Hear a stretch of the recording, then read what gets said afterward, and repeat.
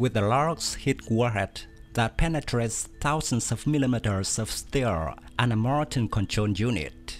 The anti-tank guided missile has become a worthy opponent of modern tanks, and their rivalry continues. In the second half of the 1960s, the BGM-71 TOW anti-tank missile weapon system was developed to become the primary anti-armor weapon system of the United States and its allies during the Cold War. Despite being an aging generation of anti-tank systems, the TOW missile remains popular in modern warfare and has proven to be one of the most effective anti-tank systems in the world. Based on the BGM-71, Iran reverse engineered to create a copy called Toophan. Toophan is even exported to Iraq and Syria and a large number of non-state actors in the Middle East, and has been used in the Iran-Iraq War, the 2006 Lebanon War, and the Iraqi, Syrian, and Yemeni civil wars. The Toophan forms the backbone of the Iranian Armed Forces ATGM inventory and is procured in large quantities in a variety of variants. The BGM-71 TOW was first introduced in 1970 by Hughes Aircraft. The weapon is now manufactured by Raytheon. It is fitted with command to line of sight guidance, and all the gunner has to do is to keep the crosshairs in his sight on the target until the missile impacts.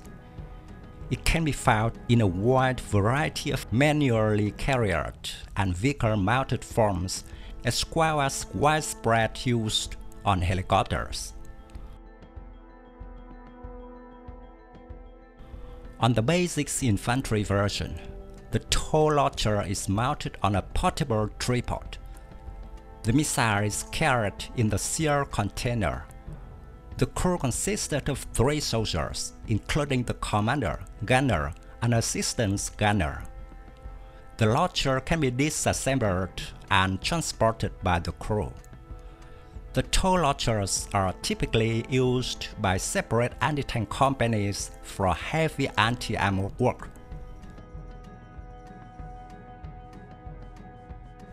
Basically, the TOW missile system consists of the load tubes, fire control unit, support assembly, and missile system.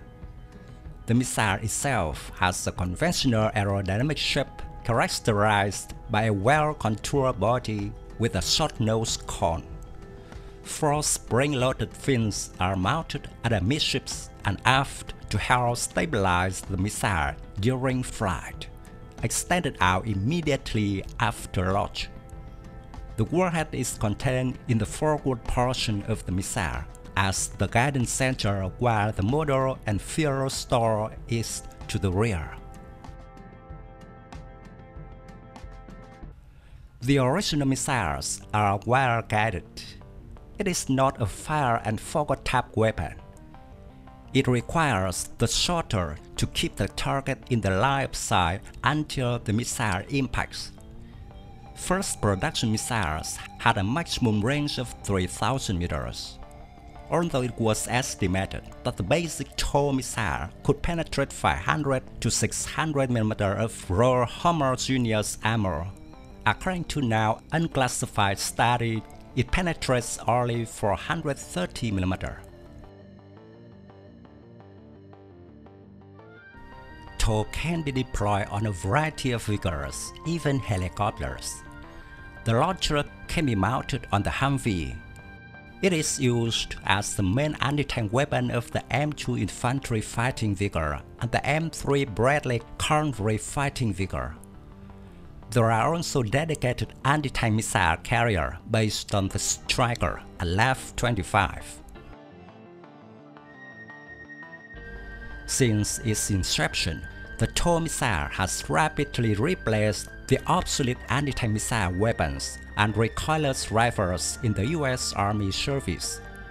To date, TOW has undergone many upgrade programs with versions far superior to the original models. The engine function was improved, as was the guide, and the warhead was enlarged for greater armor penetration effect. During the war in Ukraine, the US provided a series of military equipment to Ukraine, including thousands of TOW tank killers to help Ukraine deal with Russian forces.